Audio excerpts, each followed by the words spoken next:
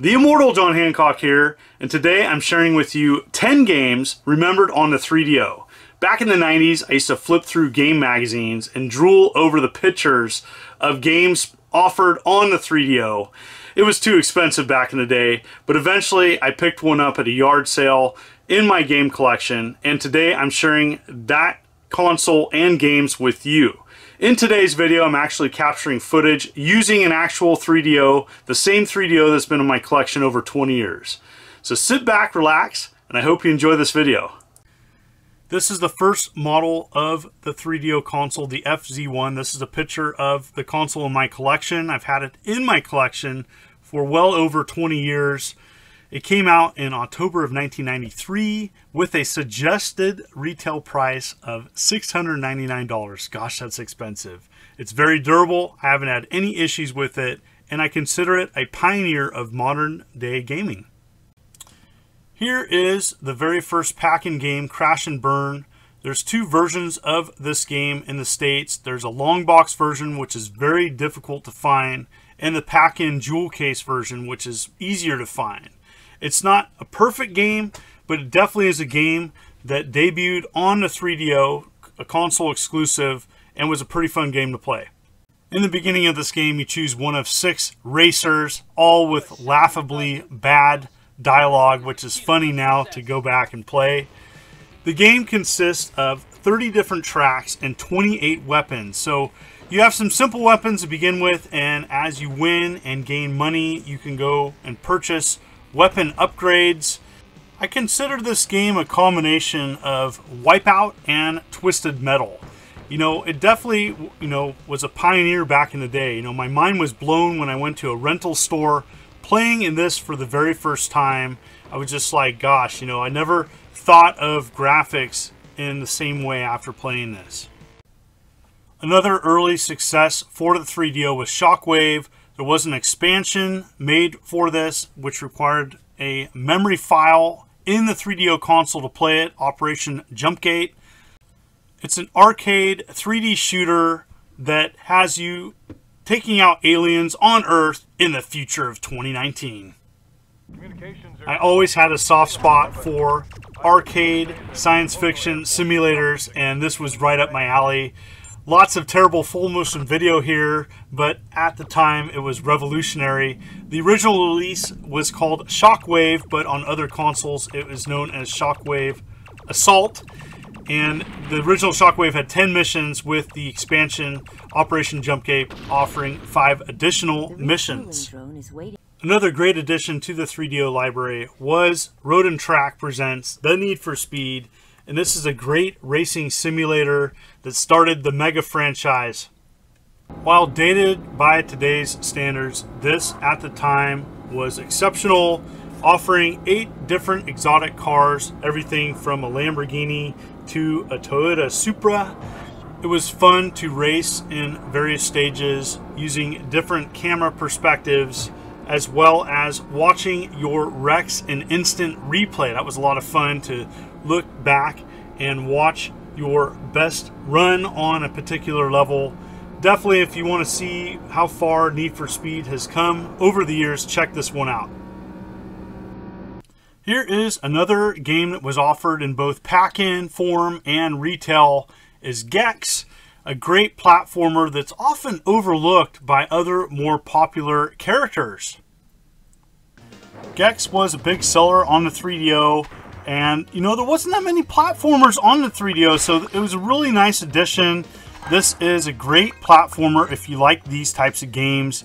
There was great gameplay, awesome graphics, and varied levels and stages. I really enjoyed playing this one and encourage you to check it out.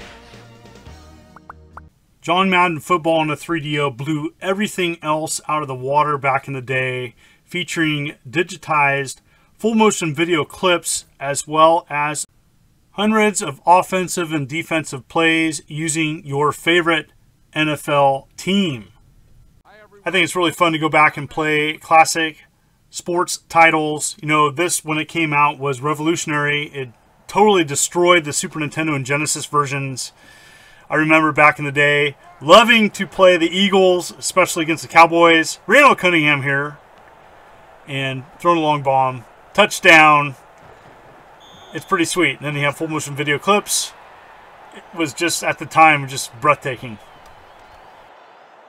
Outside of the Neo Geo, Samurai Showdown on the 3DO was one of the better arcade ports. One thing that this version features that's better than most is the CD quality sound.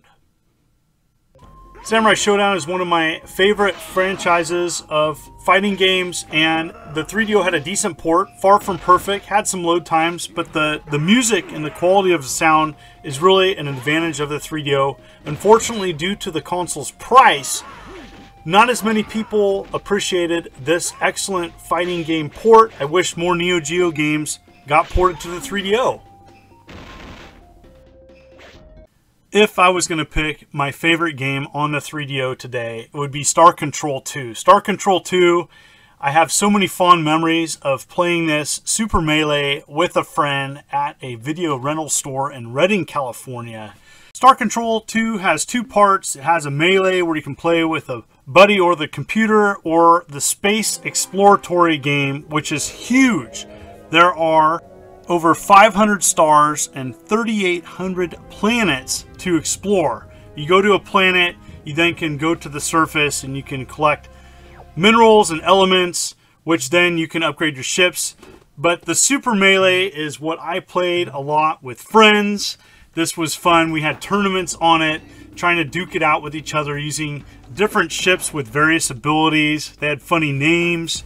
Definitely, this is the game to check out on the 3DO. The 3DO took many franchises from other consoles and just made them better, and Road Rash is a great example of that. You know, incorporated the awesome CD sound, which was the advantage of the 3DO. And so this game, Road Rash, came packed in with an extra music sampler, and this is the CD that got me interested into the band Soundgarden. Road Rash is pure adrenaline fun, you know, taking a simple racing game and then adding the violence of punching and kicking your enemies. I thought that was great. You can also upgrade bikes and stuff. It really has a great sense of speed. The control is simple. This is another game that I experienced quite a bit at a rental store that was offering hourly play of a 3DO. I think it was like $3 an hour. And I had a lot of fun playing this one over and over again. Definitely a great version of Road Rash on the 3DO. Super Street Fighter 2 Turbo was an excellent port on the 3DO. Unfortunately, the 3DO came bundled with a 3-button controller. Even a 6-button controller honestly didn't make it perfect, but here we go. This is an amazing introduction, especially with the CD sound. That's a big advantage that the 3DO had over its console counterparts of the time. Again, going back to the mid-90s, especially before the PlayStation came out, this version had excellent sound. And so if you can get past the control frustration of the 3-button, definitely play this with the 6-button controller option if you can. This is a good port.